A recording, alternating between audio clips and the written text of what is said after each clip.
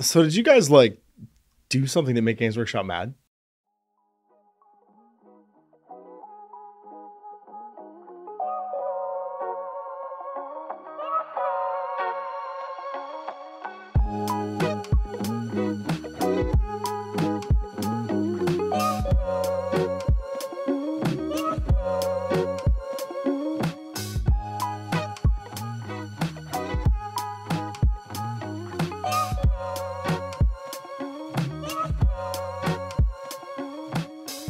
Hey everybody, welcome to the GMG review. Today we're taking a look at Deathwing Assault, the new army set for the Deathwing for Games Workshop's Warhammer 40,000, which they kindly sent along as a complimentary review copy.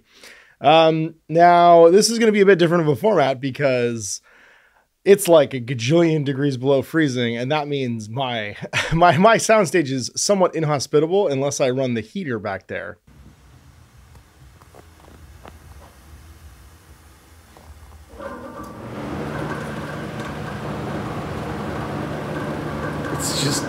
It's just fire and fans. There's no way.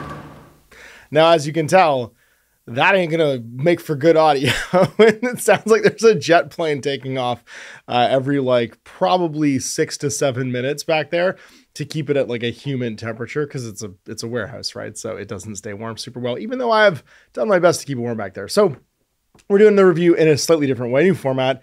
Also, I'm trying things out, so you guys might just like this format better. I made copious notes. I should buy stock in legal pads.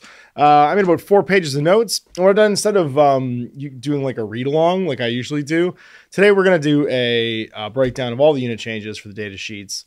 Talk about the 2 new sort of like... what's it called? Detachment types that are in here. We have on top of the standard one that was already available. We have the I've already forgotten their names. The inner circles, the first one, and that's basically what this army box is designed to make, as well as the Company of Hunters, which is kind of like the Ravenwing one.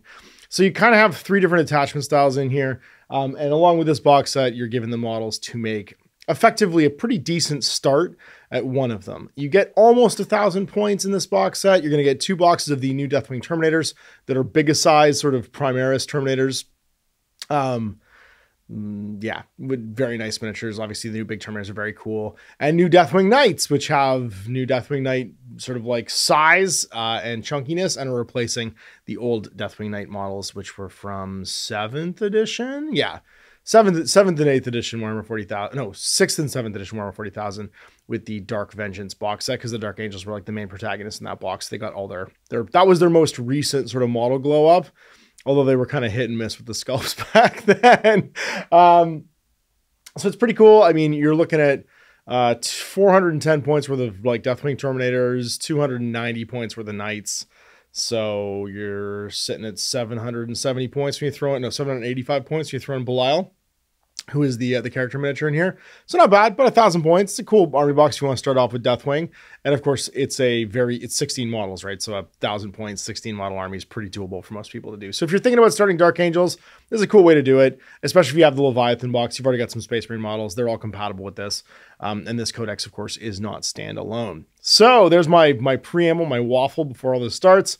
Let's talk about this book and what changes have happened. And you can follow around in the 40K app. If you already have the 40K app, or if you have the PDFs that were available at the launch of 10th edition Warhammer 40,000, they're basically, I'm going to like, they're the same with some few changes. That's what I'm going to go through and talk about. So the bad news first. There is 1 new data sheet in here. So we're going to do data sheets. Then we're going to do the detachments. Then we're going to do the campaign stuff. Then I'll give my overall thoughts when we're done. So data sheets is what we're going to start off with. So let's dive in. Data sheets. Like I said, you got 1 new one, the companions. They've been previewed on Warhammer Community. They're pretty cool. Big greatsword guys. Of course, like the T on them is that they are most likely fallen, that were hanging out, like they're pre-heresy Dark Angels that were hanging out, that had betrayed the Emperor. They're hanging out with Lionel L. Johnson as he's like collected them and like explained them during his like weird, the Green Knight warp journey that he's been on for the last 10,000 years. And they are his like companions now. That's why they don't speak. They're all only talking to each other through like their helmet communicators. And I think it's a cool background story for them. Now, that's your new unit, but you lost a bunch of units. You lost the Strike Master, the Talon Master, which is like the old Samael Master Deathwing on a Talon Master on the old twin assault cannon. It was very cool at the time, land speeder. And you lost the Deathwing Command Squad. They're just gone. They just don't exist anymore. Those data sheets are finis, so it's kind of unfortunate for, you know, veteran Dark Angel players. Those are they were unique units. You could argue they've been replaced by the Deathwing Terminator Captain, just like the standard generic Astartes one. There isn't really a company commander on a bike, so that doesn't, like the Talon Master and the old, like there's no character on a land speeder. There's not really an equivalent, but they've given you something. They've given a way to use an old unit that's kind of like a Talon Master, I guess. Anyway, we'll go through and talk about this. And also, there's kind of some baffling just unit changes. So I'm going to go through unit by unit from this army book and talk about each of them. So we'll start with, of course, the big one, Lionel Johnson. He went down 15 points, which is good. But then the only other change is they halved his damage output. The sweep attack on his sword was damage 2. It is now damage 1. So yeah, that's kind of sad. He went from being like, I can kind of dive into any even resilient unit and take them out with 16 attacks at damage 2. Like, and there was even like a big article, I'm pretty sure, where they were like, look at how cool this guy is. He can just beef out big units. That's just gone. He can't do it anymore. He only does damage 1. So yeah, Fealty's sweep attack isn't great. That's the only change to him. He just got cheaper and they halved his damage output in melee. And for a melee-centric miniature, that's a pretty big indictment. So, you poor guy. All of his other rules stayed the same. So if you're following along on the app, everything's the same. Yeah, 365 points instead of 380. The Companions, 210 points. This is a brand new unit, which is pretty cool. So I will go through them overall. They've got kind of like Blade Guard veteran stats, but no invulnerable save. Although, of course, you could get a version of it with 2 character attachments. Movement 6. They're toughness 4 with 3 wounds, 3+ saves. Leadership 6+, and they're obsec 2, which is kind of cool. They have, like, even though they're like an elite unit, they have some decent objective control. They got heavy bolt pistols, the same as the heavy bolt pistols on like assault intercessors. They got Calibanite greatswords that have the same sort of like strike or sweep ability. Strike has lethal hits, which is nice. Also, your critical rolls become lethal hits, and then there are 4 attacks at 3+, strength 6, -1, 2 damage. And then the sweep attack gets sustained hits 2. This is like a weird thing to me. The attack stat doesn't go up. So they just switch their trait. They lose a damage though. So they're 4 attacks at, like, I can't really see a point of doing it. Like, just give them the extra attacks. Instead, they get sustained hits too. So they could potentially have 8 +8 hits. Yeah, so you could potentially get 12 strength, like 1 damage hits with them, as opposed to, but you have to roll 4 6s. You know what I mean? I don't know what the math is on that. Someone better at the math could probably explain to me if that's a better deal or not. It just seems like give him 1 extra attack. You know, like give him like 5 attacks with the sustained hits too, because you could just have it be objectively worse. Yeah, and then any character that can be joined to a Stern Guard squad can be joined to them. So the main Space Marine Codex characters that get attached to, because there's not, you attach this book to the Space Marine Codex. I think I didn't say that at the beginning. If it's not clear, this is a supplement, not a full codex. So they give you like, if you can join this type of unit in the regular codex, you can join this unit for a lot of these units. But that's already in all the Dark Angel sheets that were available for free. They have the Braziers of Judgment. While a character model is leading this unit, each time an attack targets this unit, they're -1 to hit. But like they're not -1 to hit all the time, so you have to have a character leading them basically. I mean, they're companions, they're supposed to be a bodyguard unit, but it sucks the ability doesn't activate when they're on their own. And then Enmity for the Unworthy. Each time a model in this unit makes an attack that targets a character, add 1 to the hit roll. So when you're attacking characters, that's really handy for things like knights that might count as being characters. I think they still count as characters. I knew that's the way it turned into when you would give them like traits and stuff. And then it's 3 to 6 of them, and they are 210 points each per unit. So you could have 410 points for, 105 points for the 3-man unit, 210 if you take them all the way up to 6. And that's it. So like no invul, no feel, no pain. You could buy them an invul by sticking Azrael in there because he gives out the 4+ invul to his unit.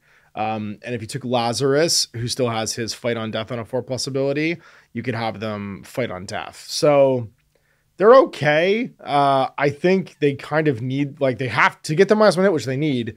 They have to have a character anyway. Azrael's only 15 points more than, or no, wait, he's a bit more than that, actually. So he's 105. He's 35 points more than Lazarus. I think Lazarus might be the better deal of the two.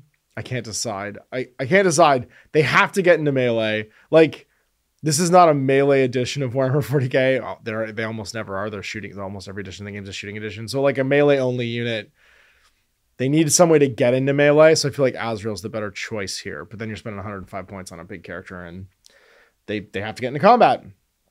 Azrael himself, same exact points, same as everything. Just no change.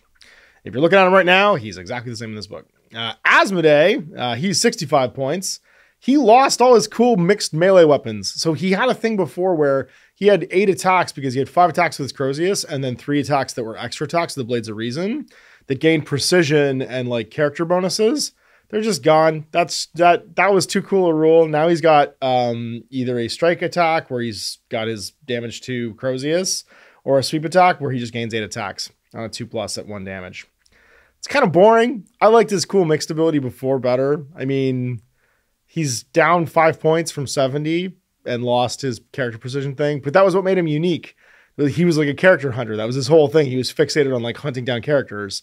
And so he had these cool extra attacks that you got him all the time anyway, but they were really good against characters because he would go like body and tackle someone, try and bring them back to interrogate them. I don't know. I think it's just like, it's cleaner mechanically, but it's not interesting. And it kind of takes some of the flavor away from the Dark Angel characters, that he's not got this like unique mix of rules that makes him a character hunter. I appreciated that about the last set of rules. And it's just, I don't know. Mechanically cleaner doesn't make for more interesting necessarily. Belial, exact same. New model, which is nice. He's Belial. He's 85 points. Ezekiel. Ezekiel still makes me happy. He is the last remaining Jez Goodwin Dark Angel miniature. Jez Goodwin's original Dark Angels are some of the nicest, like, 2nd edition miniatures in 40k. That's 8 editions ago, though. That's like late 90s. And the Azrael, obviously the new plastic Azrael, is like an homage to that miniature. Like, it's clearly using that as the template. I like that Ezekiel's still here. I like that there's at least one Jez Goodwin Space Marine. I mean, the guy who innovated and pioneered what the Space Marine looks like, what the silhouette of a Space Marine is that we all recognize. I like that he still has a miniature in this book. That being said, he's exactly the same, pretty much. But he went down to 70 points, which is cool. He got cheaper. Then we've got Sam IL, no change, but he went up 5 points for some reason. Don't really know why. And then Lazarus, exact same, no changes, still 70 points. All right, here comes some more sad news. I'm gonna flip my notes page here. Whoa, Deathwing. Oh, Deathwing. You lost all your mixed weapon options. There's no more mixing Thunder Embers and Storm Shields and assault weapons with the Deathwing Terminator squad. That was kind of a hallmark of the Deathwing, so I am kind of bummed about it, but this is just in line with this box set only makes Deathwing Terminators with tactical Terminator weapons, so like Stormbolters and Power Fists and Chain Fists and Power Swords, and then the Plasma Gun. So that's how you get to make them. We're in this like new, make it easy, you can't screw up building it, but also, you know, if you follow the instructions, you can't screw up building it, but also every squad's going to kind of look exactly the same forever. And there's not a lot of like mixing and matching inside your units. That's it. Caught up to the Deathwing. They had cool old box sets until now. So they get cool miniatures that look great, but they look exactly the same, and all the squads are kind of going to be cookie cutter. Although you could take them with an assault cannon, a heavy flamer, plasma cannon, or a cyclone missile launcher. Yeah, they're 205 points. Their rules are they lost all the assault options, and then they went up 5 points. So yeah, I don't really know. I don't know why that bothers me so much, but it does. Other than that, they're just a Terminator squad. They still have Deathwing, which is the ignore mod. Like Deathwing is just the first company rule. They ignore all the modifiers to your weapons, skill, leadership. Like there's the same as Terminators from the regular Codex. And they have teleport homers. Their big difference between them and regular Terminators is they have Watcher in the Dark. So once per game, you can activate the Watcher for a feel no pain 4+ against mortal wounds. Then you remove the Watcher miniature. And then the fact that you can take a plasma cannon. So you can get D3 shots either overcharged and hazardous with blast, and strength 8 -3 2 damage, or just the strength 7 -1 1 damage with 36-inch range. So like they're cool. They're Deathwing. They get the Deathwing rule. That's it. And they got more expensive and they lost all their assault weapon options. So no more 4-wound Thunderhammers. That's it. All right, Deathwing Knights. These guys, oh boy, just objectively got worse. They went up to 290 points from 235 points, and that's just the beginning. They lost the damage on their Maces of Absolution. They all come with Maces of Absolution. If you have the old miniatures, like the flails and stuff would count, I guess, as power weapons, or maybe just a great weapon of the Unforgiven. You could just call it that instead, where it has devastating wounds and sustained hits 1. The core stat line is exactly the same. They're a 4-wound Terminator. They still have their damage reduction. They still have a Watcher in the Dark.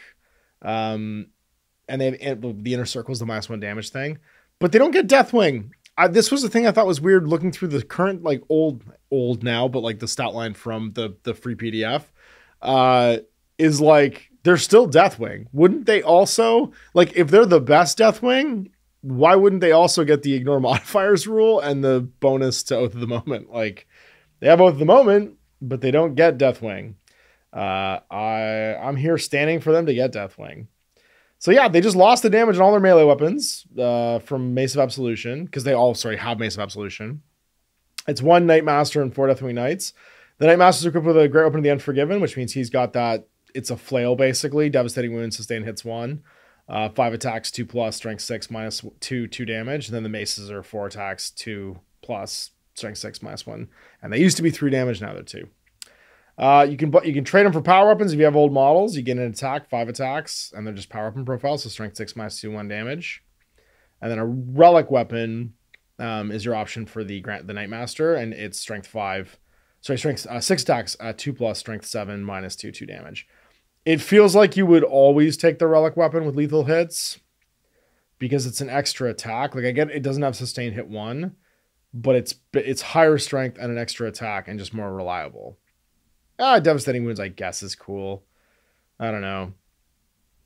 But that's it. So yeah, I don't know, man. I don't think any of that's worth a 55 point, no wait, 55 point price hike. And they just objectively got worse. Their damage, like, they're a melee only unit.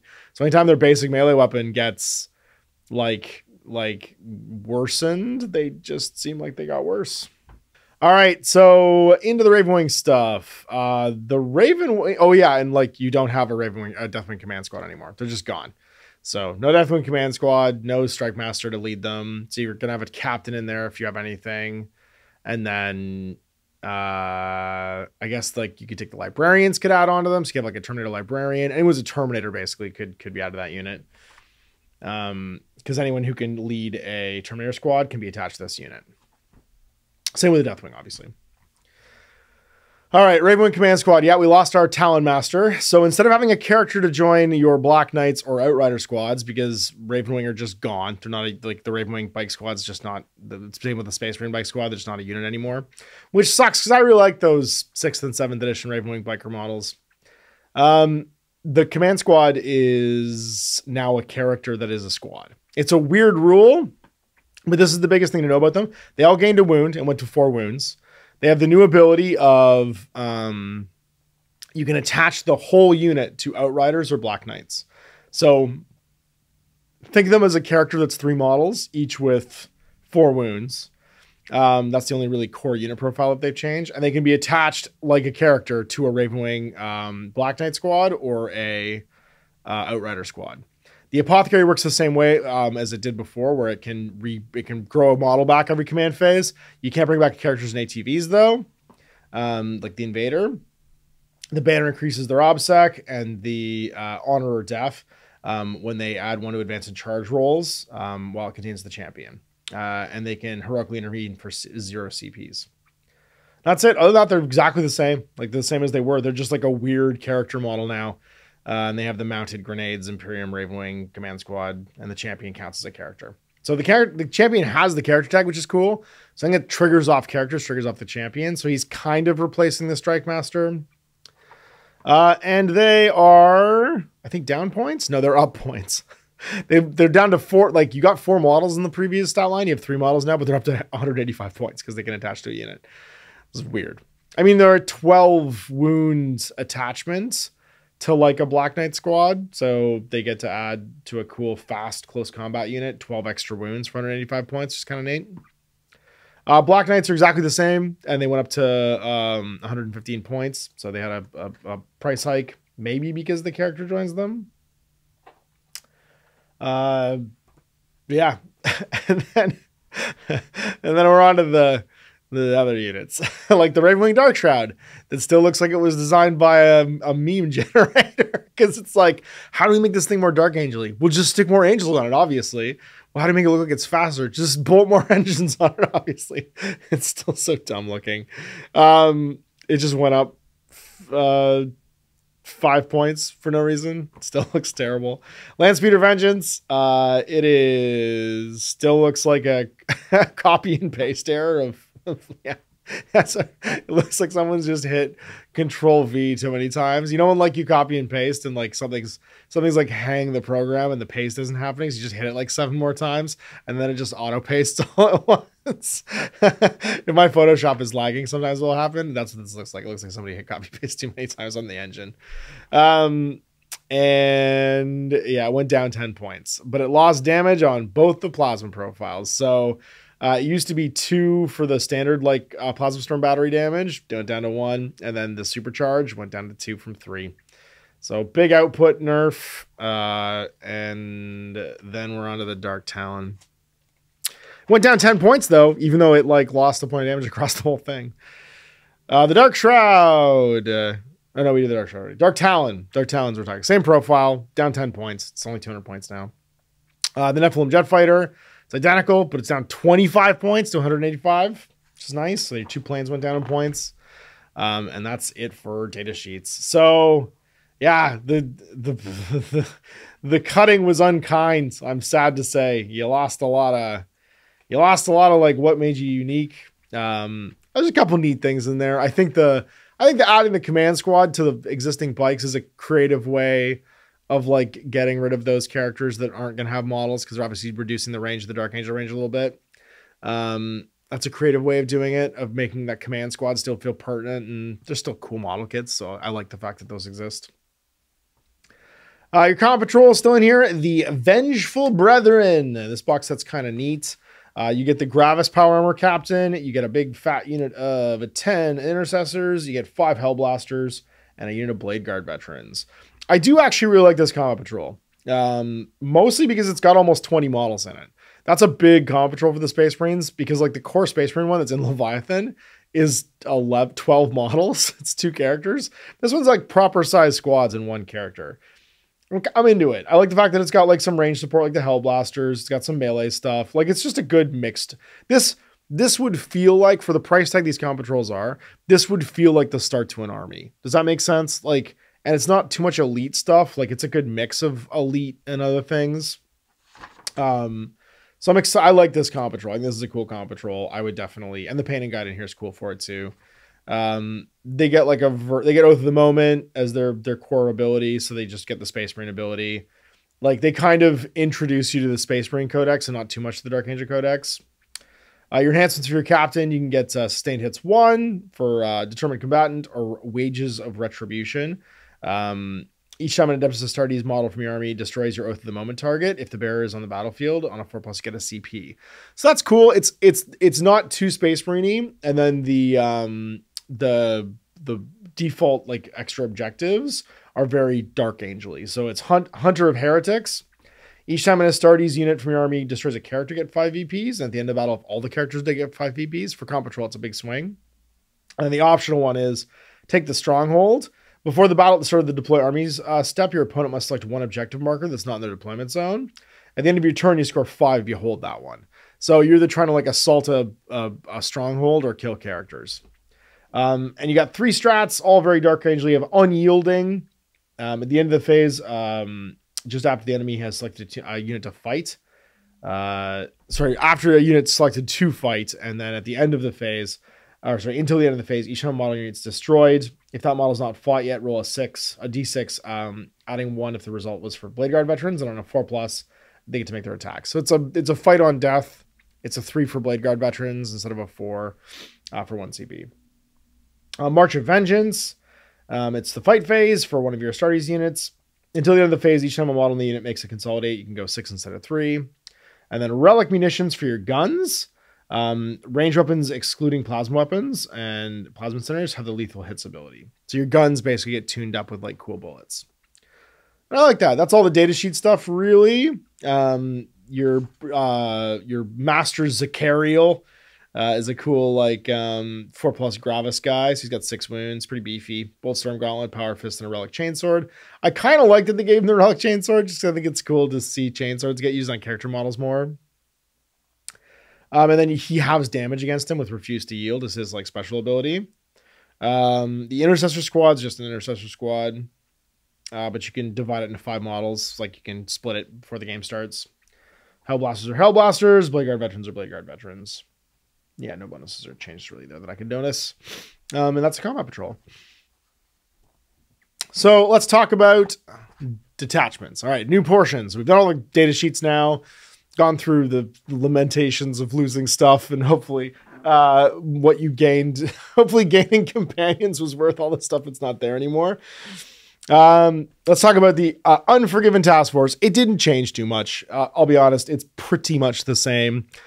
Some of your war gear options, your enhancements changed a little bit. So the enhancements, the Shrouds now, the Shroud's identical. It's the Stubborn Tenacity. It's up to 20 points. And it works only if you're battle shocked. The Heavenfall Blade is now called Weapons of the First Legion, and it's 15 points, but it works the same. The pennant's exactly the same. All your stratagems are identical to what they currently are from the free PDF. So let's talk about the Inner Circle Task Force. Like I said, this is the one we're building out of this box. So obviously you can use any models you want, any detachment. This focuses on Deathwing stuff. So your detachment rule that you gain if you play this detachment is Vowed Target. At the start of your command phase, select an objective marker. Until the start of your next command phase, that objective marker is your vowed objective marker. Each time a Deathwing infantry model from your army makes an attack that targets a unit within range of your vowed objective marker, add 1 to the wound roll. So basically, whenever you're trying to storm something, pick an enemy objective that's all swarming with guys, you get +1 to wound against them. And it's not restricting who's getting wounded better. So vehicles would be wounded better, make it really hard for knights to hold objectives. Because +1 to wound when you're wounding on 6s gets that swing to 5s is a big deal against those big units, but it only affects your infantry. And obviously the idea behind that is you're mostly playing with Deathwing. Restrictions, your army can include Dark Angels units, but it cannot include any Adeptus Astartes units drawn from any other chapter. So because you're Inner Circle, no having any other chapter guys hanging out. No one can see what you're doing. And then your Hansons, you got Champion of the Deathwing. This costs 15 points. It's a Deathwing model only. Melee weapons equipped by the bearer have the lethal hits ability, and each time the bearer makes a melee attack, if it's within range of your vowed objective marker, a critical hits on a 5. So when you're trying to storm the objective, you get better at fighting in melee. Eye of the Unseen. This is 10 points, Deathwing only. Each time you target the bearer's unit with a stratagem, roll a d6, adding 1 if the bearer's within range of your vowed objective on a 5+ gain a CP. So it's like a refund. Singular Will. This is 20 points, Deathwing only. Each time the bearer unit piles in or consolidates, it's +3 inches, so bigger pile-in moves. Again, handy for big 40 mil based fighty Terminators. And then finally, Deathwing Assault. This is 30 points. Deathwing models with the Deep Strike ability. The bearer's unit can be set up using the Deep Strike ability in the reinforcement step of your first, second, or third mission phases, regardless of any mission rules. So basically, when you attach this character to your Deathwing squad, they can show up first turn. Don't you worry. They're here. They arrive. So that's cool. You got Armor of Contempt, which is the standard Astartes rule, where you basically offset AP for 1 CP. And you got Martial Mastery for 1 CP. Has to target Deathwing infantry, and that has not been selected to fight yet this phase. That's in the fight phase. Effect, until the end of the phase, each time a model in your unit makes an attack, reroll wound rolls of 1. And if you're in range of your vowed objective, you reroll the wound roll instead. So really good at taking down big things, right? So like if you vowed an objective, it's got like something big T8 thing on it, or like a Greater Demon or something, it's like T8, T9. and you're winning on 6s normally, you're winning on 5s re-rolling. That's a huge swing. Basically, this is like tuning up the fact that you've got all these strength 6, strength 7 melee weapons, and they're great against infantry, but they're not great against like heavy armor. It's allowing you to pull down big things with these rules. Duty unto death. In the fight phase, just after an enemy unit selected to fight, one Deathwing unit from your army that was selected as the target of one or more enemy units' attacks. Until the end of the phase, each time a model in your unit's destroyed, it's a fight on death, basically. You roll d6 and you add 1 if you're next to your bad objective. On a 4+, you get to fight before you're removed from play. A Relic Teleportarium. I like that this is letting you enhance your spaceship for 1 CP. When during your movement phase, the target's a Deathwing unit from your army that is arriving using the Deep Strike ability. Effect, you can set this up anywhere. You can set them up anywhere in the battlefield. That's more than 3 horizontally from the enemy. But the restriction is until the end of the turn, your unit's not eligible to declare a charge. So you can show up anywhere outside of 3, but you can't charge. So shoot a unit shows up outside of 3, near some vulnerable thing, doesn't want to charge them either. You get to blast super up close. Yeah, it's handy. You can't charge though. But it means that you could maybe heroically intervene, right, later on if you've trapped them and you're on the objective because you're within 3. Basically, it feels like it's allowing you to storm the enemy objective. But it's your movement phase, which means teleport homer stuff. You can't use this on teleport homer stuff because it's not outside your movement phase. Wrath of the Lion. When your charge phase, target a Deathwing infantry unit from your army that just ended a charge move. And then effect, select one enemy unit within engagement range of your unit and roll 1d6 for each model in your unit, adding 1 if the enemy unit's within range of your VAD objective. On a 4+, they take a mortal wound, up to a maximum of 3. So you get impact hits. And then finally, Unmatched Fortitude. When your opponent's shooting phase, just after your enemy unit's been selected as its targets, 1 Deathwing infantry unit from your army is the target. It has to be the target of 1 or more attacks. And then effect, until the end of the phase, each time an attack targets your unit, if the strength characteristic is greater than your unit's toughness, you're -1 to wound. So it's not quite like an old transhuman physiology, but if it would turn 2s into 3s and 3s into 4s. But it has to be at least when you're on a 3+ to make it into a 4+. It's not turning everything into 4+ though. That's it. So that's the Inner Circle. I like that. Inner Circle Task Force. It's clearly trying to allow you to play with lots of Terminators and give you a chance to fight in a way that would allow you to fight the things they wouldn't normally get at fighting. So like big giant robots and tanks and stuff that's super high toughness that they're just not really equipped to do. Like they're equipped to shred infantry, no problem. These guys kill Gene Stealers all day, but they don't necessarily kill, you know, walkers and tanks and giant greater demons and stuff. This kind of gives you a chance to do that. All right, Company of Hunters. This is the Ravenwing style army. Your detachment rules that you are masters of maneuver, roots maneuvers. Astartes units from your army that are eligible to shoot in a turn where they advanced or fell back. So you can just be moving fast all the time and still shooting and falling back. And it's not just, it's all Astartes units. It's all your vehicles, everything. I'm trying to think, would that be really cool to apply to? But like, yeah. It's just everyone can advance and shoot still. So like, so can your intercessors. So can anybody. This feels like the one you would take lots of different units in because it doesn't say Ravenwing. It's just Astartes. The restriction though is your army can include Dark Angels units, but can include any Astartes units drawn from another chapter. That makes sense. And then keywords, Outriders gain battle line. That's handy. That's nice of them. All right, so your enhancements. We've got the Mastercrafted Weapon for Ravenwing model only. Melee weapons gain precision, so you can kill characters with them. This one is a 10-point upgrade. Mounted Strategist for your Ravenwing models. The bearer is eligible to declare a charge in which it advanced or fell back, so he gets to add that to his list of things he can do. And that one's going to cost you 30 points. Master of Maneuver. This is 15 points, Ravenwing model only. If the bearer's unit starts the battle in strategic reserve, its point value does not count towards the combined total of units. So basically, it's going to be able to not like, it won't restrict what else you can take. And for the purpose of setting up that unit on the battlefield, treat the current battle round as being 1 higher than it actually is. So you could turn up on round 1. And then finally, Recon Hunter, Ravenwing model only. Models in the bearer's unit have the Scout's 9 inches ability. So this can only really be bought for the command squad. Like this is only your Ravenwing command squad can buy these upgrades. because they're the only Ravenwing characters that aren't epic heroes, right? Because the Talon Master's gone. So they kind of had to figure out a way. If they're going to make a Ravenwing detachment, how do we allow any of this to happen? Because we're getting rid of the characters, and Samael is the only other one who's there. Now, I don't know if Samael has any of these enhancements. I didn't check that, because that's not really like a rule thing. Nope, he's just a dude. He's just got Grandmaster of the Ravenwing, so he has, where is it? He has Mounted Strategist, because his Master of the Ravenwing rule is the same as Mounted Strategist is.